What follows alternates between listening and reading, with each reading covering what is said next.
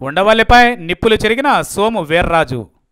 మాజీ పార్లమెంటు సభ్యుడు Undavalli Arun కుమార్పై BJP MLC Somu Veerraju నిప్పులు చెరిగారు. పోలవరాన్ని జాతీయ ప్రాజెక్టుగా ప్రకటించింది తమ పార్టీయేనని ఆయన అన్నారు. పోలవరం ప్రాజెక్టుకు ఇప్పటికే కేంద్రం 4,000 కోట్లు ఇచ్చిందని ఆయన మీడియా ప్రతినిధుల సమావేశంలో చెప్పారు. ముంపు మండలాలను ఆంధ్రప్రదేశ్ రాష్ట్రంలో కలిపింది కూడా బీజేపీయే అని ఆయన గుర్తు చేశారు. 10 ఏళ్లు అధికారంలో ఉన్నప్పుడు ఆంధ్ర అభివృద్ధి గుర్తుకు రాలేదా అని సోము వీర్రాజు ఉండవల్లిని ప్రశ్నించారు. పార్లమెంట్లో రాష్ట్రాన్ని విడదీసినప్పుడు అప్పుడు ఎంపీగా ఉన్న ఉండవల్లి ఏం చేశారని ఆయన అడిగారు. భద్రాద్రి రాముడు తెలంగాణకు వెళ్ళినప్పుడు ఉండవల్లి ఎందుకు ఏం చేయలేకపోయారని ఆయన అన్నారు.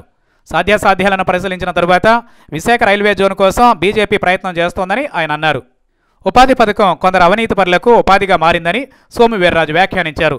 2019 ఎన్నికల్లో కూడా నరేంద్ర మోదీయే ప్రధాని అవుతారని ఆయన అన్నారు. ముందస్తు ఎన్నికలపై నరేంద్ర మోదీదే తుది నిర్ణయమని సోము వీర్రాజు చెప్పారు. రాష్ట్ర ప్రభుత్వం ఇసుక, మద్యం మాఫియాలను అరికట్టలేకపోతోందని ఆయన విమర్శించారు.